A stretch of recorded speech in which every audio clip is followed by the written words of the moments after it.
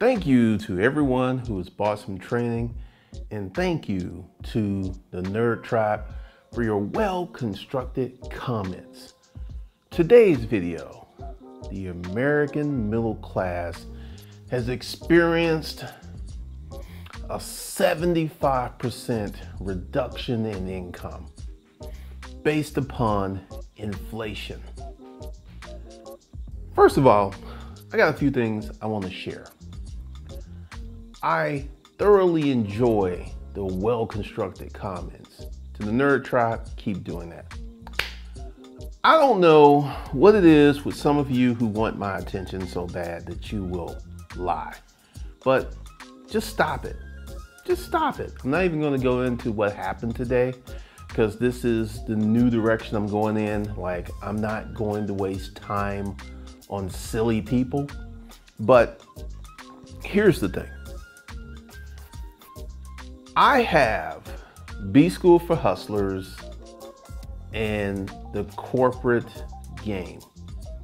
I have two other channels that I don't have this type of content on.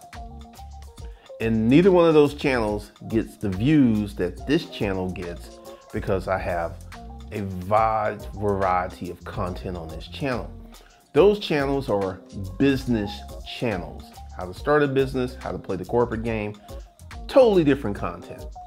So if you're a person who's like, wants me to spin rainbows and pretend that there are unicorns running around the room and everything is rosy, when I actually know that's not true. Now, here's the thing. Is inflation impacting me? No. Is inflation making me change how I live my life? I don't even feel inflation. Not even feeling it. However, just because I am good doesn't mean that the person next to me is good. There's a whole bunch of empty apartments in my building. A lot of people have moved out.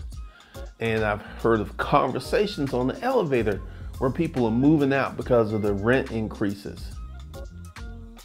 So inflation is impacting many people.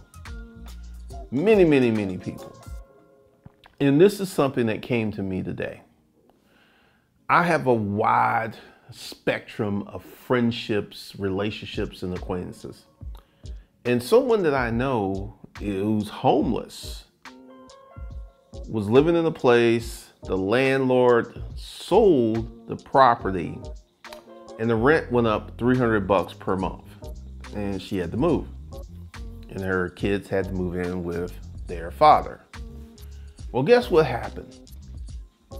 The father is renting, and his landlord has recently sold a property, and his rent's gone up $500 per month. So, lightning has struck that family twice. Pow, pow, pow, pow. And one of the reasons I maintain and keep these relationships is so I have an accurate pulse of what's happening in the economy.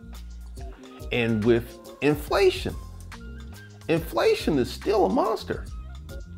Inflation is eradicating people's incomes because here's the thing, and this is the big thing. Most people just have one source of income. That's their job. And if they're married, they have two incomes, two jobs. And one of the things that is happening in America right now that people are not ready for is every bad thing that we have in the economy is going to get much worse after the election. And this is something that, like I have people who are like, Christmas, people are going to buy presents. Absolutely. There are going to be people who are going to spend money for Christmas. There's going to be sales and Christmas trees.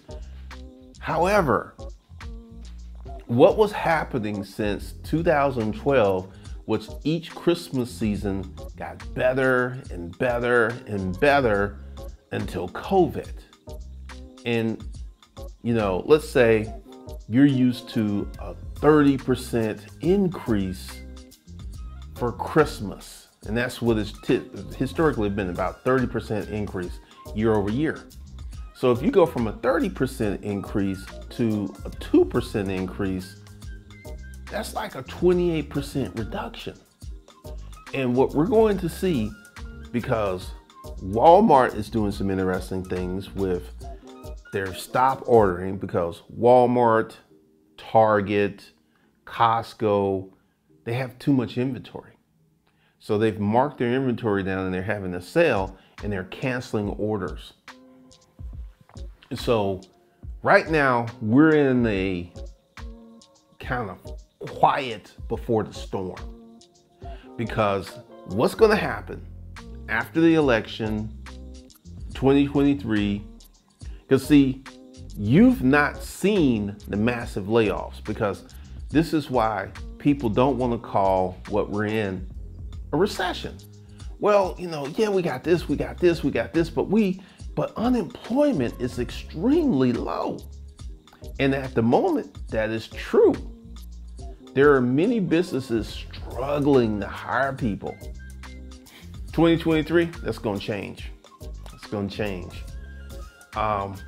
Once we start having significant layoffs with Walmart, Target, UPS, FedEx, because FedEx is not ramping up for the fourth quarter. I've got some data points that UPS was business as usual. And FedEx and UPS have vastly different business models, because UPS, if you haven't noticed, they deliver a lot of Amazon products, while FedEx doesn't have that contract. So UPS may be better insulated against a downturn than FedEx because of that Amazon. That Amazon contract is huge. That is a 50-state, every city contract. That is a massive contract, and UPS has that contract. I literally see the UPS truck here 6 days a week, sometimes 7. That's a lot of deliveries. So that's what UPS got going on. But here's the thing, and this is one of the things that I'm getting ready to get into, is how to make more money through business. Because right now, everyone thinks being a real estate investor or a trader is the fastest way to make money. I don't think those occupations are the fastest way to make money. They are sexy and they're heavily marketed. Recently, I saw a lot of people who had Airbnb properties take their properties off Airbnb and go back to long-term rentals. Now, if Airbnb is so great, why are all these people doing this? I would think the hassle factor, because I don't do Airbnb, so I don't know. But I've noticed that a lot of people are taking their properties off Airbnb and going for long-term rentals. I'm seeing them on Zillow. I'm seeing people who have these Airbnbs that are fully furnished, and they will put them on Zillow for some ridiculous monthly rate. And one I was watching, they've cut the price by $3,000 because they were asking like $6,500 for this. And they didn't take the furniture out. They left the furniture in. So I don't know. But here's the thing. Here's the thing. I think with COVID has opened up people's eyes to how financially fragile the average person is. Because me, 2019, I had a heart attack. Didn't work for 7 months. Did I lose my cars? No. Did I lose my house? No. For 7 months, I was just worried about recovering because I had some wild stuff going on those 7 months. I mean, strange things were happening with my body. I remember one morning, I got out to bed to go to the bathroom, and I'm halfway to the bathroom, I get dizzy. Next thing I know, I'm on the floor. And then I'm crawling back to bed. I'm just like, there was all kinds of stuff going on with me. And that was my biggest and primary concern. My concern was not financial. Didn't even think about money. Was it? Because here's one of the reasons. And I want you guys to listen to me. Really, really listen to me. I don't have a lot of bills. I just don't. I've got life insurance, health insurance, cell phone bill, Georgia Power, rent, car insurance, cell phone. Like literally, I don't think I have 10 bills. And because one of the things I work really hard to is to keep my financial life fairly simple. I don't have any exotic income schemes or exotic investments or nothing. It's pretty simple, but literally, if I just sat here, I can list all of my monthly expenditures. And one of the things I've learned is when you don't have a lot of bills, it's very easy to save money. It's ridiculously easy to save money.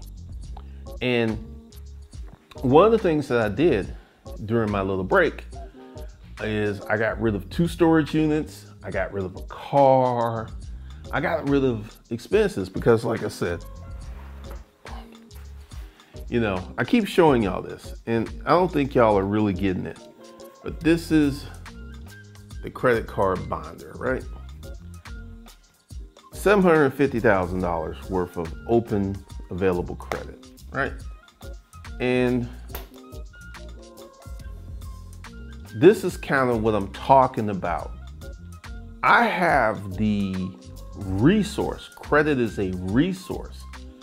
I could go out and buy all kinds of crazy stuff on credit because that's just my personal credit. I got like $400K in business credit, but I'm chill. Like, I will use, like, go ahead and have this conversation.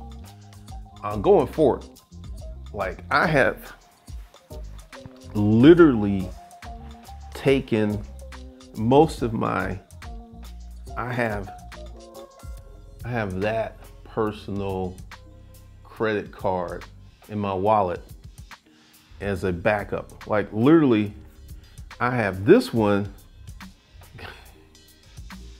because I really like it. I think that's a beautiful card. I really like it. So those are the personal credit cards. And everything else I have in my wallet is business. Right now, this is the daily driver. I've almost spent $15,000 on this bad boy to get my sign-up bonus. And that's another thing. Now, what's going to happen once I get that sign-up bonus, this is going to become the daily driver. This is going to become the daily driver. And like I can tell you guys, if you want to max out your reward points, pick one rewards credit card and use it for everything. Everything. Because my monthly spend, because, you know, you got to pay your car insurance, you got to pay your electric bill, you got to pay your cell phone bill, you got to pay, I wish I could pay my health insurance bill. They will not take a credit card. I have to pay that through ACH. But virtually all of my bills, I'm able to pay via credit card. And that's what I do. And that's how I run my management. But here's the issue with middle class America.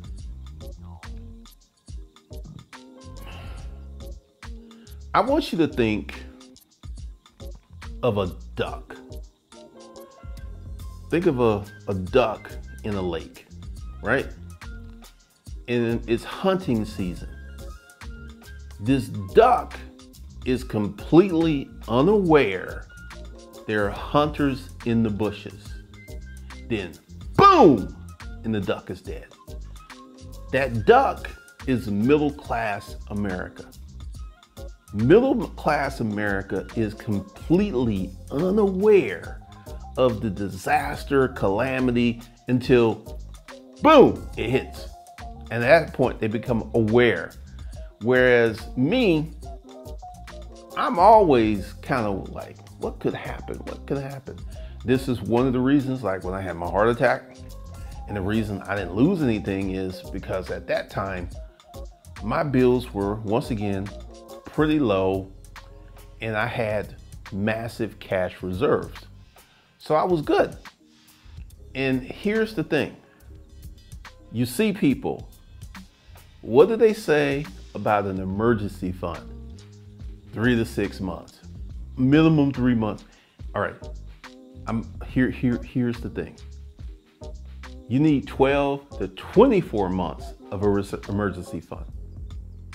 See, that's the thing that people don't want to hear, because it's like, what do you mean I need 12 to 24 months emergency fund? You don't want to hear that, because everyone is looking for simple, easy to digest solutions, because for the average person to save up 12 to 24 months of an emergency fund, it's going to take years. It's going to take years. And no one wants to hear that. They want that kind of solution. Just, all right, we're done, we're good. And this is why in 2023, as the income, because I don't think inflation is going to disappear anytime soon. I don't think it's going to tamp down anytime soon. 2023, as your income is consistently reduced by inflation, as the price of the things that you need, shelter, food, gas, it's going to keep going up. It's going to keep going up. And the stuff you don't need, like I got an 85-inch television there that I paid for that television the same thing I paid for a 65-inch television 7 years ago. So stuff you don't need, that will be on sale. Televisions, perhaps computers, not Apple cell phones. Have you ever noticed, and this is something that's funny, Apple has never had a sale. I want you to really think about that. Apple has never had a sale.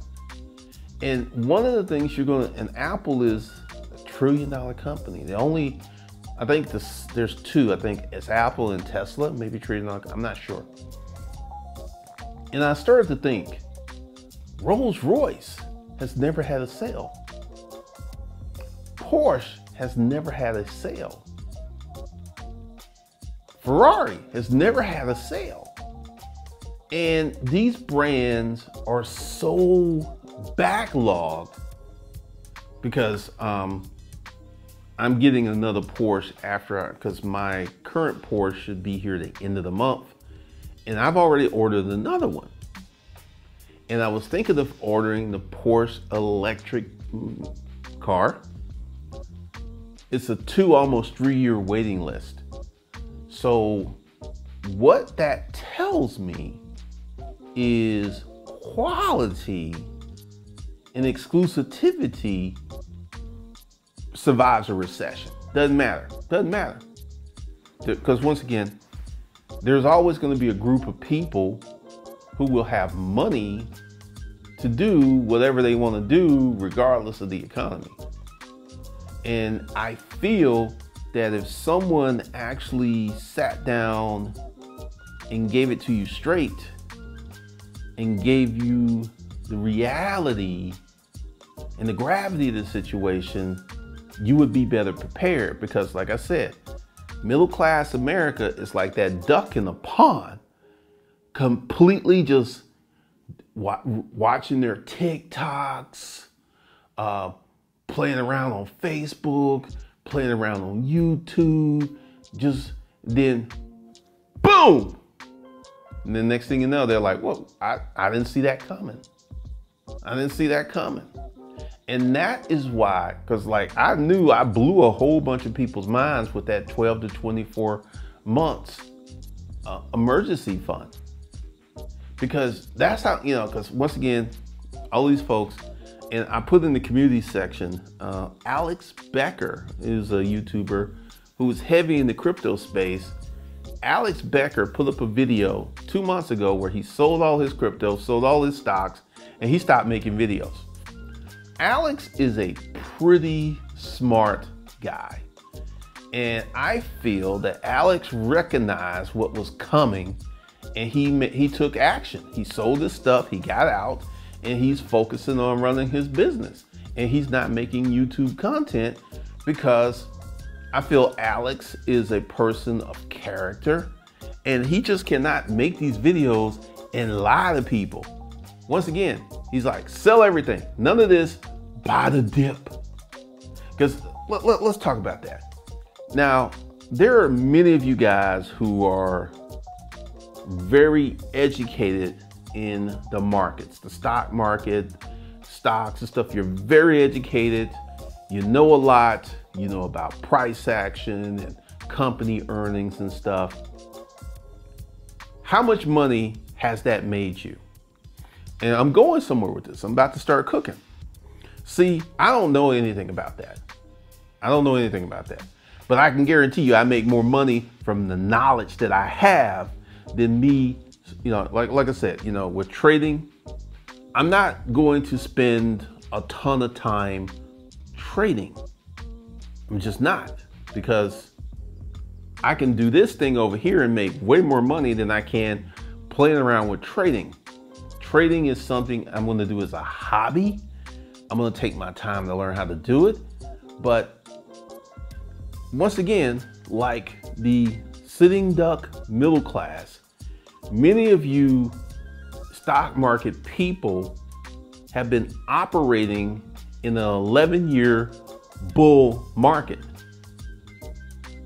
Now, just like Alex, who's a very smart guy, saw the writing on the wall, and he just stopped making content. See, here's the thing. You guys are operating on the past with no regard to the future, and because you were participating in an 11-year bull market, you're not as smart as you think you are. I know that hurts.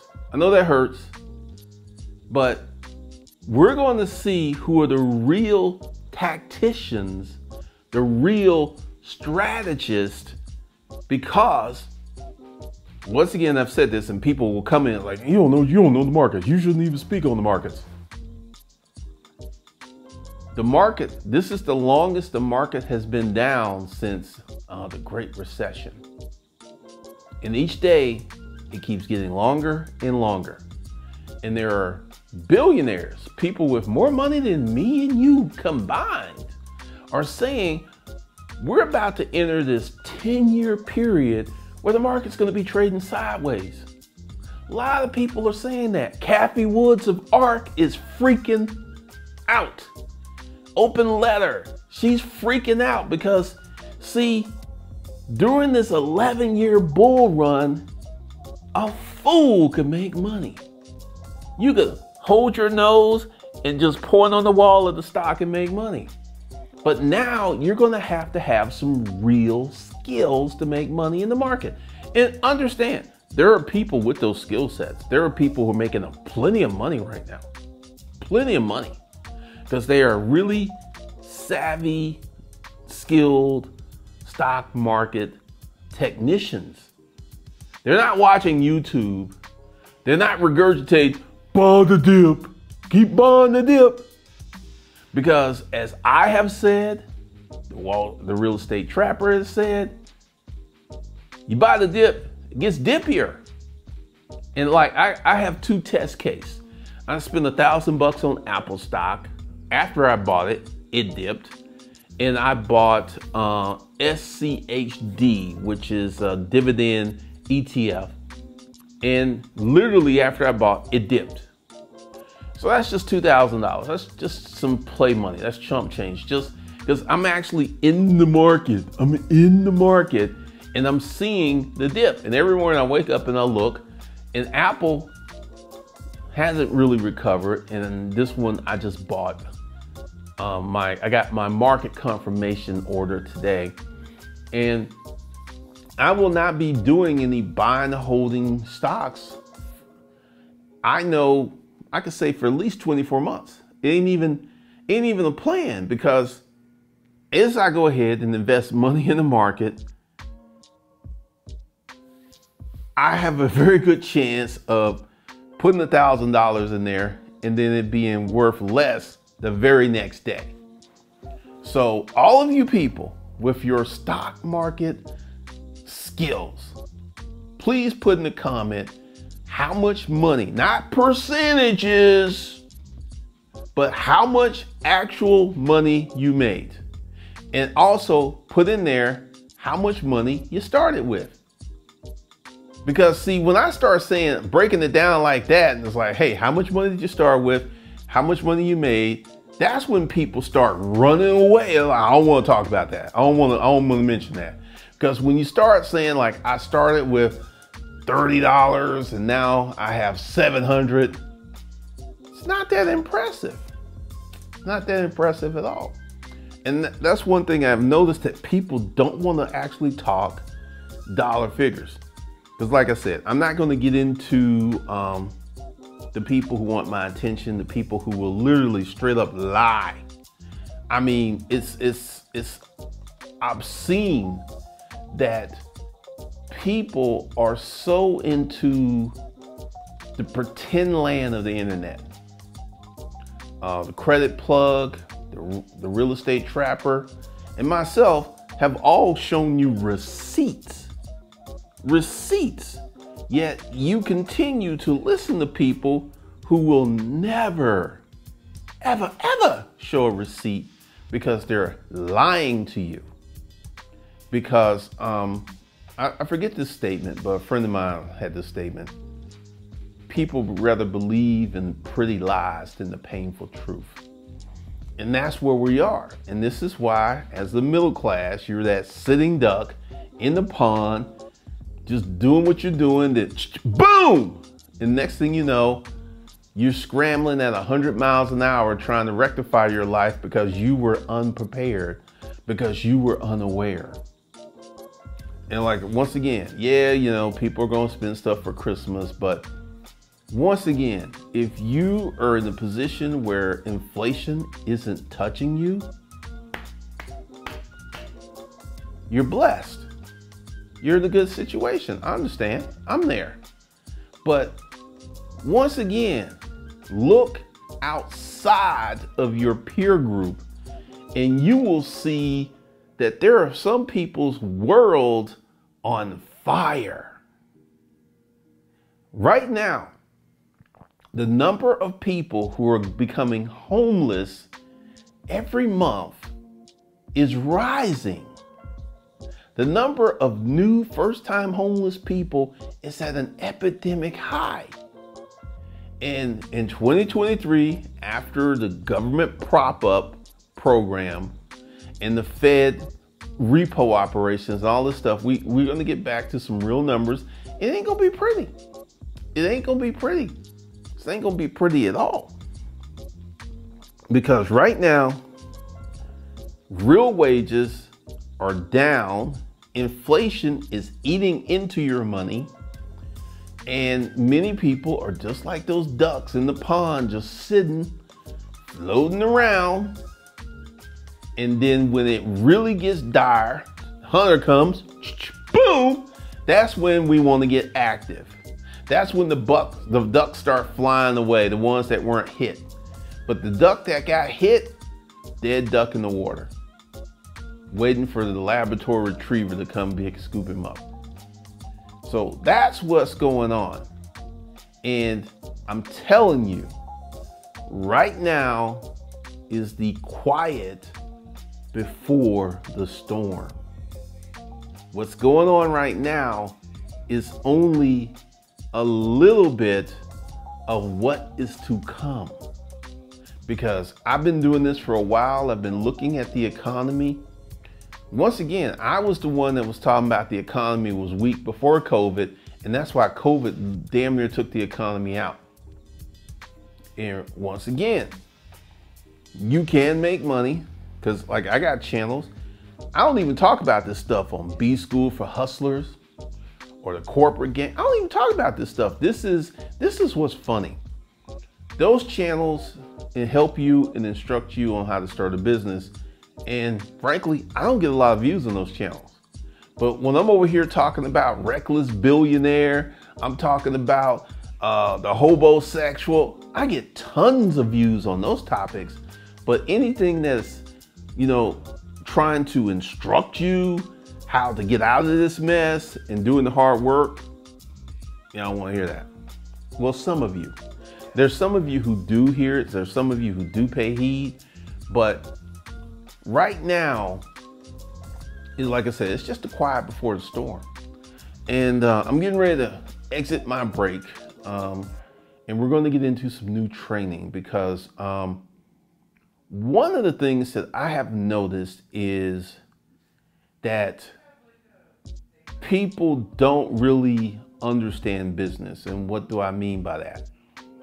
Let's say you want to start a business, and what's the first thing you're going to do? You're going to go ahead and get your LLC. You're going to do whatever you need to do. And let's say you want to get into selling a product. The first thing you're going to do is hunt for a product to sell and buy that product. And at that moment, you're hustling backwards. First thing you should start with is an audience. That's the first thing you should start off with. Like, who do I want to serve? Who do I want to create a product for? There are plenty of content creators, like in the female space, who have business-oriented videos aimed straight at women, and they're growing like crazy because that's who their audience is. That's who they want to serve. But if you just want to go out and find some stuff and get it cheap and hopefully sell it, it's going to be a struggle. It's going to be a struggle because you don't know what you're doing. Like, I have literally gone at length at the importance of marketplace research, knowing your audience, like with the car rental business. If I had known what to look for, because once again, when I got in the car rental business, I had no clue how the business worked. But literally after 6 months, I was like, my customer base for hire car is trash. They rent the cars on a full tank of gas, bring them back on fumes. They wreck the cars, they blow tires. I'm just sitting there like, I had 31 cars, and at one point I had 12 wrecked cars.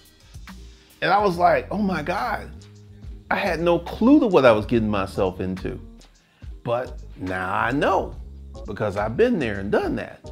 And I will never ever rent out another car in my life. I'm just not doing it because I just don't like it as a business.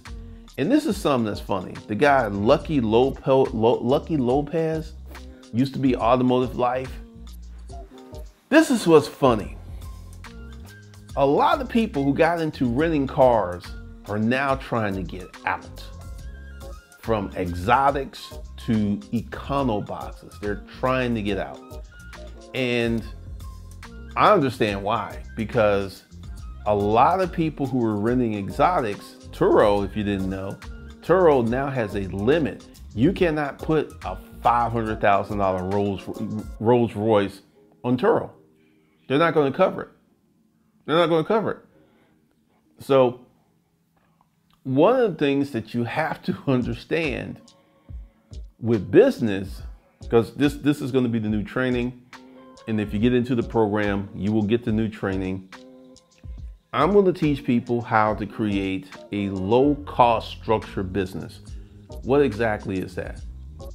You have a business where, let's say it costs you $1,000 a month. We're just using numbers for illustration purposes. But that $1,000 a month and your sweat equity creates a business that makes $10,000 a month. Those are the kind of business models that I do. Toro sucks as a business model because of the high cost basis. Real estate, the number of people who are getting out of real estate is going nuts right now. Because, I mean, like for me, and this is something I have done in my life, to go out and get a house and to get a mortgage on it and then rent it out for, you make $200 or $300 more than the mortgage. That business sucks from a cash flow perspective. Yes, you have the house, you have someone else paying your mortgage, and you're growing wealth in terms of equity. And you know, and with COVID, that a lot of people who were positioned made a lot of money that way. But historically, it is an extremely slow and inefficient way to get wealthy. It really, really is. But you're going to see, let's just call it, we're going to see in all marketplaces, the skilled, the savvy, the technicians. Like I said, Alex Becker, he's a pretty smart guy. And Alex saw the tea leaves and he sold everything and got out the market and got out of crypto. And he has not been back going on 3 months. See, this is what the smart people are doing. They're not sitting there, buy on the dip.